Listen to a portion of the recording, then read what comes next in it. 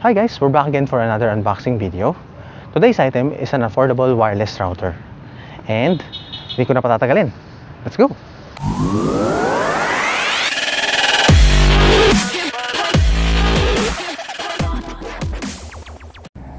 Okay, so unbox na natin itong TP-Link Wi-Fi router. By the way, mura-mura lang ang bili ko dito guys, 700 lang sa Lazada. You can probably get lesser or mas mura pa dito, no? Mayroon na ito, I guess nakita na nag-sale ng 600. So hindi ko na patatagalin guys, so open na natin. Okay, sisimulan na natin dito sa gilid. Okay, right here.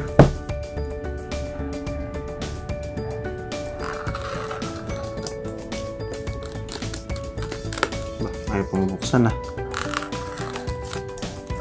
Okay, so iwain ko lang yung gilid guys. Stay put lang kayo dyan.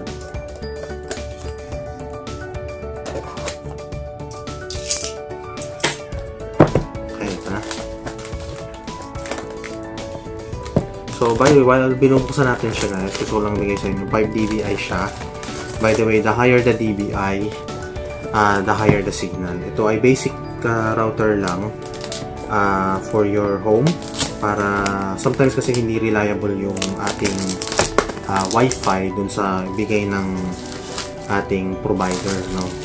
So sometimes we have to extend. You can use this as Wi-Fi extender. Actually, in my case, I'm gonna be using it to extend our Wi-Fi.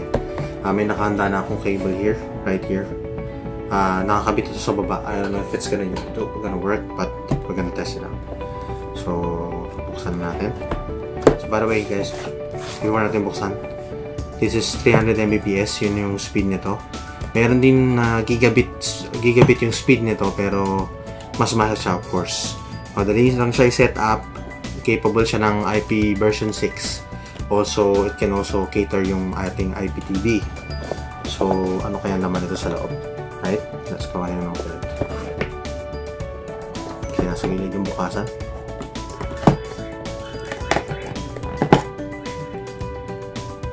So, ito yung bukasan. Sa kabila kayo.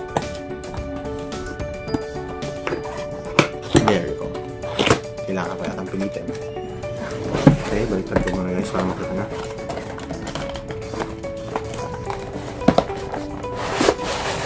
Alright. Okay, so wala na naman yung box. So, quick installation guys. So guys, huwag nyo yung tatapon to, especially pag mga ganitong teching bagay. Kailangan nyo yung sometimes basahin yan.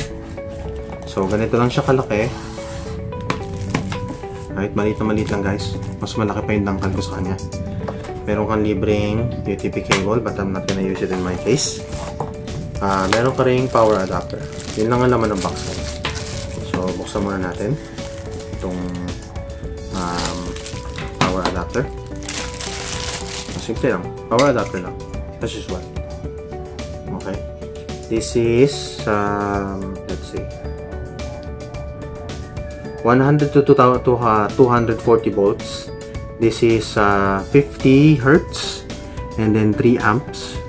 Output niya ay 5 volts with 0.6 ampere. I don't know if you can see that guys. There you go. Kita nyo na? Alright. So, punta tayo dito sa ating router. Okay, mura lang to guys, kaya hindi to kasing lawak. Pero kung gusto nyong extend, gaya sa akin, in my case, I'm in the 3rd floor. Kaya sometimes yung aming internet sa ibaba hindi na umaabot dito. So, testing natin to. Okay. There you go. So, ito po yung itsura niya. Ito po yung antena niya. Ayan guys. Hope you can see that. Okay. Very, very simple. Simplistic. Okay. So, gaganyan mo yan. Ayan. Magiging ganyan ang itsura niyan. Alright. So, andito naman sa manual yung guide nito. So, sabay-sabay natin yung guys na isi-set up at pag-aaralan. Okay? So, Alright, so let's go ahead and proceed on setting up the router. Okay? So, sasaksak ko muna siya. Okay, stay put lang kayo guys.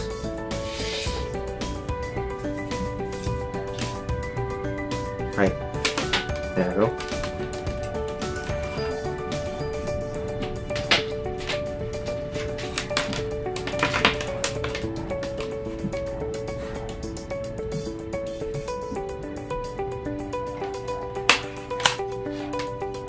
Okay, go. So, pagsasok natin sa kanya, alright, so wala pa tayong nakikitang ilaw. There you go. Now it's lighting up. Ibig sabihin may power na guys. Okay. Okay. So, ayon sa ating installation guide, titingnan natin yung IP address nito guys sa installation guide. Kasi magkakaiba sila ng IP address. Now, in this case, let me see. .0.1. So, pakita ko lang sa inyo guys. As it was saying here, ang kanyang default address ay ito, or you can use ito. Okay? You can either use yung dalawa. Okay? So, i-set up mo siya using the phone. Okay? So, sasaksak ko muna itong ating sinasabi ko sa inyo kanina. Nakakonect dun sa ibaba, sa ground floor namin. You're gonna need to connect that cable dito sa 1. Right here. Okay? So, dyan natin yan ikakabit. Okay. Alright. By the way, nakalagay din yan dito guys sa installation guide. Kung gusto nyo makita. Sabi dyan, of course, you just need to connect yung power cable dito sa power. Yung 1 dito sa modem natin. Okay? Dun siya kukuha ng internet sa modem. Alright? There you go. So, pakita ko muna sa inyo guys kung paano siya i-set up. Now, nakakonect na. As you can see, here, makikita nyo may signal na yan dun. Ibig sabihin, connected na sa internet yan. So, what I'm gonna do right now is go to my browser. So, hanapin ko lang muna yung aking browser. Hold on.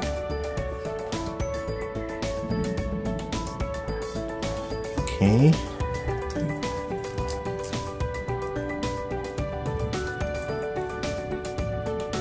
So, sundan lang natin yung nakalagay dun, which is yung kanyang default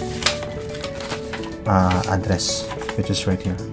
In my case, it's 192.168.0.1. Okay, type natin yan dyan. Hanapin muna natin yan sa network. Okay, right there. Okay. So, manghihingi ito ng password if I'm not mistaken. Oh, it's currently open. Wala pa siyang password. So, actually, test na natin kung may internet na. Just for the sake of showing you guys.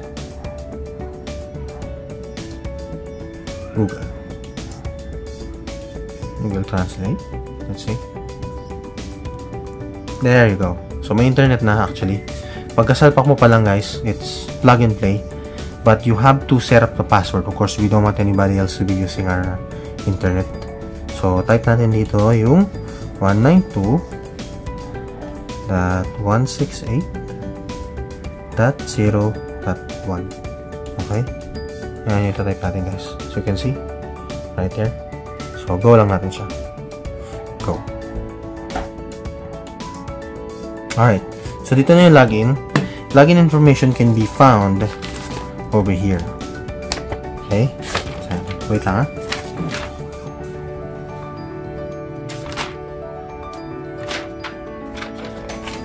Okay. Alright, bear with me. So, it's asking me for the new password.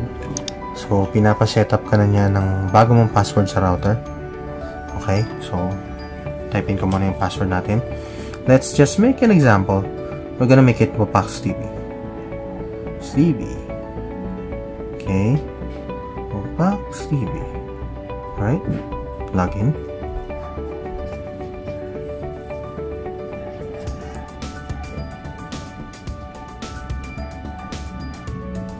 Okay, I'm not gonna save it. So, ang sinetup ko ay dynamic because I want the IP to change every time. By the way guys, kung medyo techy kayo, somehow you can set it up on IP. Ibig sabihin, hindi nagpapalit yung IP nito. Pag static IP,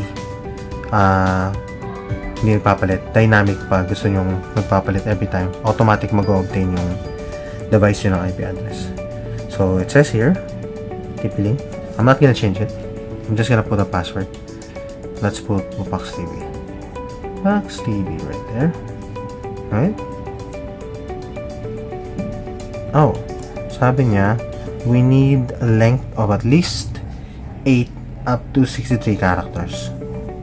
So, we're gonna put 2019. Your settings will have space and change. Please reconnect to the network and set up to finish. Okay? So, finish lang natin yon. Magre-reconnect yan sa Wi-Fi. Alright.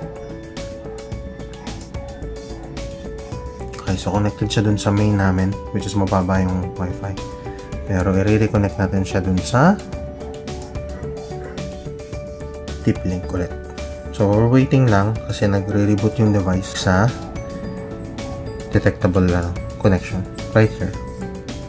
There you go. So, magiging ng password. Lagyan natin yung password natin. Box TV 2019. Okay, connect tayo. Connected. Okay. So, let's go ahead and test yung ating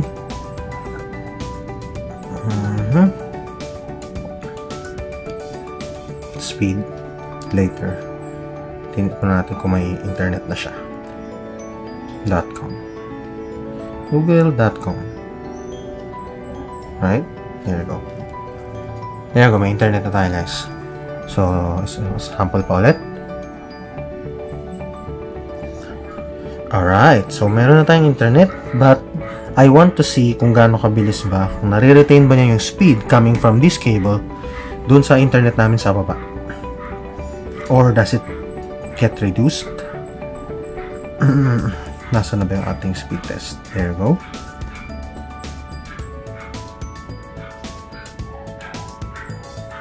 By the way guys, mas malapit ako sa Wi-Fi ngayon. So, kaya malakas yung signal nito. Pag mas malayo ka sa router, of course, mas mapagal yung speed niya. So, test natin yung speed natin. We're supposed to be at 15. Minus 10%. So, about 13, 14, something like that.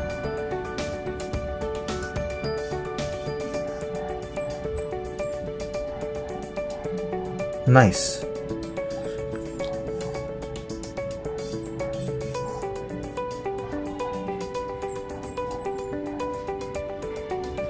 Awesome guys. So I guess that really proves it that the internet connection gets retained here.